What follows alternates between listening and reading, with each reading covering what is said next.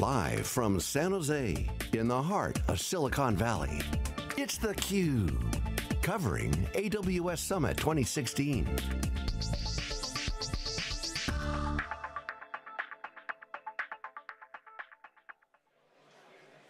Hey, welcome back everybody. Jeff Frick here on theCUBE. We are wrapping up a full day here at AWS Summit in Santa Clara. I've been going wall to wall since this morning. These are these great regional events that used to be kind of small and now they're like 4,000 people.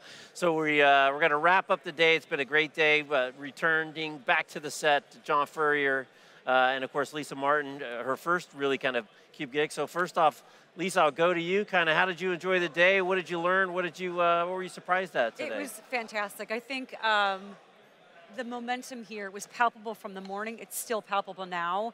There's tremendous momentum that AWS is generating, but also all of the ecosystem partners that we talked to today are exhibiting really a symbiotic relationship in terms of innovation spurring innovation. So I think that was one of the most exciting themes that I saw today, as well as just the pure passion from the AWS folks, from the partners. There's so much potential. The cloud market is massive, it's untapped, and things are moving at an amazing speed, giving so much opportunity to customers from startups that are born in the cloud to enterprises, and it's only continuing to innovate. And John, we're coming to the end of the first half of 2016, a really busy year. We've covered all the hot trends. We've been to Docker, we've done the Databricks and Spark, we've been at EMC World, HP Discover. We've covered them all, but really, it's hard to argue that there's much more catalyst in the marketplace than AWS. Give me your impressions kind of with those things and then being here today right now. Well, Jeff, the show here is just a testament to Amazon's growth. A year ago, the marketplace didn't understand, Wall Street certainly didn't understand how Amazon broke out their business. Now it's clear it's over $10 billion. Wikibon and SiliconANGLE and theCUBE, we predicted that over 2 years ago that would be $10 billion. We were right. Everyone thought it was a race to zero, and it wasn't. It's actually a $10 billion business. Storage business alone is 2 to 3 billion. That's literally putting everybody like EMC and everyone else on their heels. That's just storage. You get into compute, HP and Dell, box sellers are shifting their business. So Amazon has certainly, it's been validated, has certainly leveled the industry in terms of being disruptive. Amazon's show here at AWS Summit was a very geeky learning environment, which is now turning into a full-blown satellite event off their main show, reInvent, which is the big show, which will have theCUBE there. So again, all that in totality really means that Amazon is unstoppable.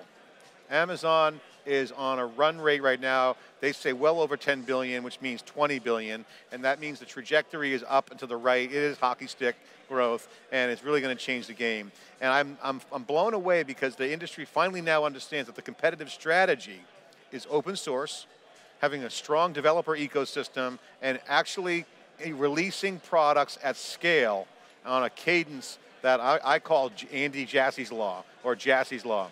Jassy's Law is release products on a cadence that just surpasses anything anyone's ever seen. Here they announce new stuff. At reInvent, they always drop a truckload of new technology. So all that together, it's a scale game. It may look like a price to zero in terms of lowering and lowering the price, but ultimately the scale they make leverage on and they make a lot of money. So to me, that's clear. In terms of themes, Jeff, we can't go anywhere in the industry without seeing IoT. The IoT ecosystem is what everyone is talking about because it's undefined, it's really uncharted territory, and it's really an IT-centric IoT, not just offline machines being connected to some siloed computers. How do you connect devices into IT? This has not been the case ever. And HP really was the first ones to kind of point that out. The digital transformation is now in the dialect of Amazon Web Services culture. You're hearing conversations, and this is a first for AWS, the digital transformation message. That means, to the next point, hybrid cloud architectures are absolutely at the center of what Amazon's going after. And what they want to do is win it 1 inch at a time. They already won the long game with the public cloud. They're coming into the enterprise winning yard by yard till they get to that goal line, which is winning the enterprise, and that is winning the hybrid cloud. And the announcements here that highlight that is the DMS, which is a database migration service. It's a continuous replication that supports SSL encrypted endpoints for SQL Server, Postgres, SQL, Amazon Aurora, MySQL, MariaDB, and now SAP ASE, which is formerly the Sybase. So basically the strategy is clear. Win the data, they win the enterprise. That is ultimately, in my opinion, the Amazon playbook right now, vis-a-vis the marketplace. Yeah, my takeaway is something we joke about all the time at the office, right? Keep matriculating the ball down the field. The guys, they just keep executing. And they execute against such a broad front, and innovating across that is really tough to compete, and we're seeing it. I mean, we talk about it, but then we see it. The latest announcement, Seagate just announced that they've got some head count reduction coming up. So you're seeing it in the infrastructure players. The other thing that we talked about is the efficiency in which they run, and they've always run very efficient, kind of a low margin business. They happen to be in the same town as Costco, which has built a very nice business on keeping margins low but being efficient. It's really tough to compete. And the thing that surprised me most today was with Stefan Garden from Corp Info talking about mass migrations, shutting down data centers. This isn't moving greenfield projects. This isn't test dev. This isn't some little thing. This is the CIO saying, I don't want to be in the data center business anymore. The undifferentiated heavy lifting, the data center consolidation, which looks like on paper is not consolidating, it's just shifting to the cloud. That's the key thing. The layoffs on Seagate's interesting, and Lisa, we were talking about this on some of the examples that you were asking on the proof points. The layoffs at Seagate is a leading indicator that the old guard is dying. Okay, and that is a proof point when they should be expanding, they're reducing. Siloed, pure play vendors or suppliers to enterprises have to have an integrated approach. And one thing that came out of some of the interviews here was some validation on a concept we've been talking about on theCUBE is the most successful companies have one pattern in common. They flip the model around. All the winners are horizontally doing things that used to be done vertically. The stack, the technology, and the business models. So the technology is changing, how they deploy, it's horizontally scaling, and the business models are the same way. So all the successful people are doing it the opposite way than it was done before. It's flip it the head upside down. Application data from New Relic is dictating policy to infrastructure. That wasn't the way it worked. Right. It used to be the infrastructure would dictate policy. This is how you use me. And you were stuck within that, with that limitation. That now is completely over. That's just one example of many, and there's a zillion of them out there. And that is the new model. This is the new normal. So again, if you're not out in front of this next wave, you're driftwood. Another thing along those lines that Corp Info even talked about, and we talked about it earlier today, I think, and several of the segments, is the digital transformation and the cultural shift that predicates it. It's not possible without that. When we talk about mass migration, you just talked about a complete flip, it's a complete 180, but it's the C-suite that's really driving this, taking that decision-making role out of the hands of IT. Talk to us about some of the things that you've heard today, and also in just in your past experience with how corporations evoke that digital transformation by shifting the role of the buying decision and really becoming more business-driven. Yeah, I mean, I think one of the things that's come out of the past couple of CUBE interviews and also here is two things. One, scale. And then also economics, right? So the economics is from the C-suite, the CXO, whether it's CEO, CIO, CDO, or whatever, CTO, is to drive revenue earnings. And that pressure is a top-line business driver. Not to consolidate the data centers, that's an economic, cut your costs, but the buyers want revenue. Whether you're e-commerce, retail, or whatever, the application's the front end to driving revenue. So the C-suite is mandating revenue growth. That right now is fundamental industry driver. What that means now is the real action that you're hearing from Lee, from New Relic, who pointed it out, is that now IT and the people handling technology have to look at architecting, again, this horizontally scalable yet vertically focused differentiation on the applications. That to me means that the game to win this cloud war is win the architects, not just the developers. You got to win the cloud architects because there is no magic quadrant from Gartner that explains what it is. The world is now completely integrating. It's going to be a completely different DevOps-like workflow. And I think that to me is the big aha moment for me, is saying this is now the main target audience for everyone here trying to figure out the future. You got to get to the chief architects, you got to get to the solution architects, you got to get to the people trying to figure out end to end how data, how scale, compute, cloud, all work together, on-prem, off-prem, whatever that is, has to work that way. So business model revenue, technology architecture. And really just this kind of confluence of events between big data and cloud and the democratization of the data itself, which then democratizes the access to the data, the tools to the data, and I just keep going back to the data scientists. You know, there aren't enough data scientists. Going back to there was not enough buggy whip manufacturers either, so that this car thing's not going to work so well. You know, and most exciting really is the business outcomes. And the Illumino guy, Alex Dickinson, from the keynote today, talking about the effort that it used to do human genome sequencing is going to soon be like going to get your hair cut at the university barbershop. And the amount of change and real progress that we can make when this combined of resources for compute, resources for store, and more importantly, opening that up to a broader set of people who can apply different points of view, perspectives, to really solve some big problems. And the one he was talking about is cancer, because cancer's kind of a funky thing, and they want to really diagnose it and treat it at the individual level. It's not about getting your Starbucks order when you happen to come around the corner. This is why These are really big things. This is why the IoT is interesting. This just ties to Lisa's cultural question, which is, if you think about electricity, imagine every company having a substation attached to their building. They don't have that. There's substations out there. That's what basically Amazon has done. They've established a substation-like utility with computing, but yet there's so many other things that provide value, so you're not pricing the substation costs and value of electricity, it's the value what the electricity provides. So this always shifts to the outcome. Back to the cultural mindset, it's interesting because there's two schools of thoughts in this marketplace right now, and the people here are of school one, which is they talk in a certain way. There's a certain code. There's a new way of doing things. It's a new flipped upside down its head, 180 view. That's a language. That's a language issue, how they talk, you know, and the cloud native speak, if you will. And then there's people who say, what the hell are you talking about? So there's always been pioneers and settlers in the new market development. The people who don't understand the language better be looking for a job or figuring out what their business will be, because this new language, this new approach, the new mindset is really about agile. It's not compromising service level agreements or delivery kind of operations.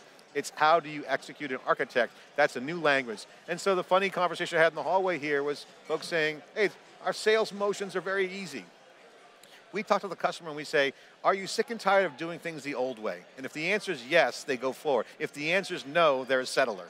So, you know, that's essentially the number one thing I'm seeing, Jeff, is that are you sick and tired of the old way or not? That's really the dialect going on here. That to me is really obvious. That's going mainstream. If the cultural mindset is, I'm sick and tired of doing things the old way, whether it's economic pressure or technical results, perfect candidate to shift the mindset to be more split the applications, go horizontal, move it to the cloud. Those are the ones where I think those enterprises will win. But I do agree with Lee from New Relic. It's not a technology issue, it's a cultural issue. Right. I was going to say, so what do you think in terms of some of the legacy players? Because we've seen some changes at the top, right? Satya Nadella came into Microsoft a couple years ago. Really seems to have made a dramatic change, you know, so they're trying to make their move. We just had the change at the top at Cisco. Now we've got the change going on with Dell going public and buying EMC. So we are seeing some attempts by some of the bigger players to shift the mindset, either with new leadership, invigorated leadership. You know, Larry said it's all cloud right now. Yeah. You know, you talked to her. So as you look at the landscape of the legacy players, who's got a shot to make the change and who's dead man walking? Well, there's a couple different things. There's people who aren't doing anything. They're the ones with the blind spot, in my opinion. Then you have like Cisco. You got to give them credit for trying, right? I was watching Cisco live on the web, and I saw some periscopes with Chuck Phillips, the CEO. Okay, yeah, you did some periscopes. It doesn't make you a new company just because you did a few periscopes. You have to change the culture of the delivery of the product to the customer. So I think Cisco's under a lot of pressure to bring that open source. Lauren Cooney, who we spoke with at DockerCon, and Lou Tucker in the OpenStack community, these are the new leaders of Cisco that are bringing the open source ethos. For Cisco, it's about open source adoption. If they're looking at open source, it's probably a winner. So I think Cisco's going to be good. I don't think they're going to be in trouble. Got to give them credit for trying, but they're on a transition. Oracle is completely under siege by Amazon. Amazon is a direct threat to Oracle. Oracle database, the Aurora was positioned as a killer. That's going to be challenging. Microsoft's interesting. They're playing with everybody. It's a love fest with Microsoft, right? So, Satya Nadella was on stage this past week at the Worldwide Partner Conference in Toronto, and he's up there with Jeff Immelt, who CUBE alum. I did a panel with him, and GE's betting the company on Azure. Just last year at Amazon reInvent, GE was on stage with Andy Jassy and said, we're betting the company on Amazon. Who are you betting the company with, Amazon or Azure? So there's a love fest going on the big cloud players. And so I think that's a sign of multiple clouds coming out. So I think the big players are adjusting. I think they're running rapidly to go to their customer base and say, no, we're cloud ready, we're cloud enabled. So I think that is the key. Lock-in specs are going to be more network-based and or other things. So, if you can't move from one cloud to the other, it's still a lock-in spec, in my opinion. So, as we talk about culture, I just kind of want to follow up on that a bit. And looking at when Amazon announced the Elastic File System last year, direct target against the traditional incumbent storage vendors. Right? We talked about some of them today. When we look at things where culture is concerned and the fundamental changes that have to happen for businesses to change their model, how much does an AWS have in terms of advantage over the incumbents who are monolithic, and how challenging is it going to be to change a culture at Cisco or at an EMC, for example, and where can Amazon take that as leverage? I think Amazon's biggest leverage is also potentially a weakness. So let's start with the advantage. Shadow IT was a term that was coined because of Amazon. The ability to put your credit card down and start a project. And that is why IBM lost the CIA contract, because they had the sales approach and locked in the account in the ivory tower at the C-suite. But some, prototype was built on Amazon by someone promoting a project. That's serviced out as an alternative, and that gets into the mix. That kind of agility is really what Amazon's strength is. So Amazon is a death by 1,000 paper cuts in winning these big accounts. They can come in and provide that kind of nimbleness where you can have a point solution or something in an enterprise that can really grow and provide instant value. And that begs the question, why didn't we do this before? Why don't we do more of this? This is the psychology of this new model. That puts the incumbents directly under siege, that concept. Because now there's proof points. That's the ethos of Agile. Get some proof points, build on for it. So that's Amazon's biggest strength. Their weakness comes from that. By not having that relationship-oriented sales approach and that kind of account reliability, they could fall into trouble, in my opinion, of not being seen as a partner. Not being a good geek partner, having a lot of features is one thing, but being a business partner will be something that Amazon has to bring into their DNA. Can they do it? Certainly. Is it their core strength today? No. Their core strength is low cost, high volume, high value, technology enablement. So that's kind of like my take on that. So it's going to be crazy, and we're going to be documenting every step of the way. It's been a great first half. We've been running like crazy. You can see everything at siliconangle.tv. You can see all the interviews. Also, our YouTube channel at youtube.com/siliconangle. We've got podcasts going up. So, we're out, we're talking to the folks, we're getting you the insight. We're sitting down, having basically a kitchen table conversation with all the leaders of the industry. They're not up on the stage, they're not going through their prepared notes. We're having a conversation. Because this is, as a few people said today, the most transformative period of time in recent history around compute and IT, and now moving into OT, as Dr. Tom likes to say, and the marriage of IoT. You read about it every day. It's a really exciting time. theCUBE's going to be there, so. reInvent's coming up. reInvent will be there in September, October. They're saying 35,000 people. Book your room now, or you'll be staying at the Stratosphere. Circus. Circus. But we're going to take a little break at theCUBE. We got a couple weeks here. We're going to do some studio shows, some on the grounds. We really, the whole kind of industry takes a deep breath before we get ready for the fall tour. So keep an eye on the calendar. We'll be out there and about. John, thanks again for a great first half. We've been banging it out. And Lisa, welcome to the team. Really appreciate you pitching in today. Oh, thanks for having me. I love it. All right. Can't wait to do more. With John Furrier, Lisa Martin, I'm Jeff Frick. You're watching theCUBE. We're signing off from AWS Summit Santa Clara. We'll see you next time. Thanks for watching.